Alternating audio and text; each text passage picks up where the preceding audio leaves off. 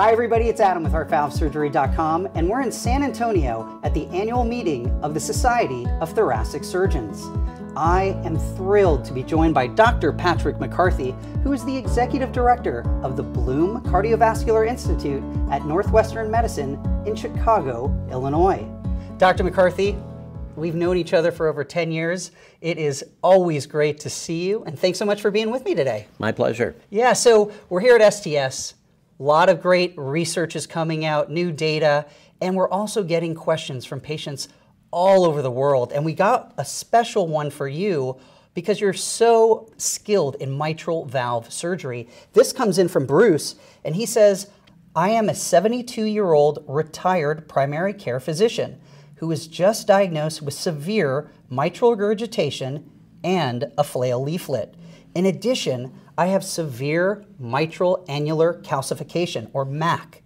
I recently went into heart failure, necessitating a 3-day hospitalization with a complete recovery. What is it about severe MAC that makes it difficult to operate on? Yeah, it's a great question, Bruce, and fortunately it's not that common because it's a real surgical challenge. So what's happening is two things. Is one, the valve should hit together like this, but when it's pulled apart and broken like that, which is what happens when you have that leaky valve, all that tension at the base of the leaflet starts to create fibrous tissue, and the fibrous tissue forms calcium. And so when we're doing an operation, we put sutures through that area, the annulus. And so that may be where we put a ring or we put a replacement. So we have to worry that the sutures go in deep enough that they hold, that it doesn't leak around there. Sometimes when it's truly severe, MAC, we call it, mitral annular calcification, we may have to remove it. And that adds an extra step, and it can be pretty tricky. So be careful about choosing your surgeon, that they're pretty experienced in doing that. Yeah, and the next question that comes in from Bruce, Dr. McCarthy, is when doing open chest surgery on a patient with lots of calcification, is it recommended to put filters up the carotids to avoid embolic stroke from calcium chips? Yeah, so it's not necessary that you do the filters at that time, because what's happening is the heart is stopped. We have this cross clamp that stops it.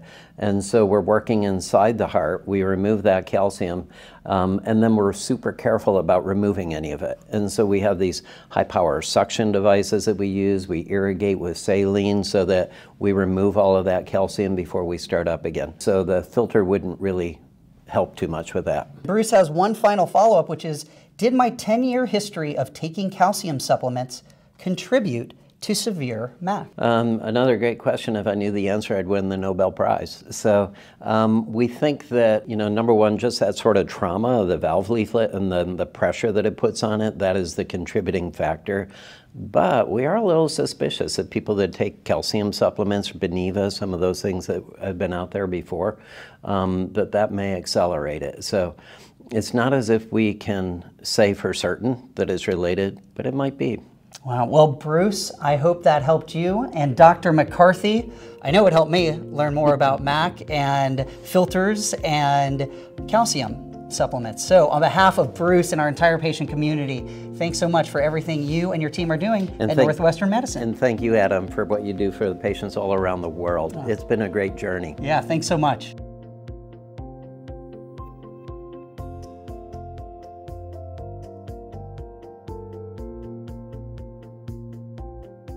Hi everybody, it's Adam. I hope you enjoyed that video. And don't forget, you can always subscribe to our YouTube channel. Watch the next 2 educational videos coming up on your screen, or click the blue button to visit HeartValveSurgery.com.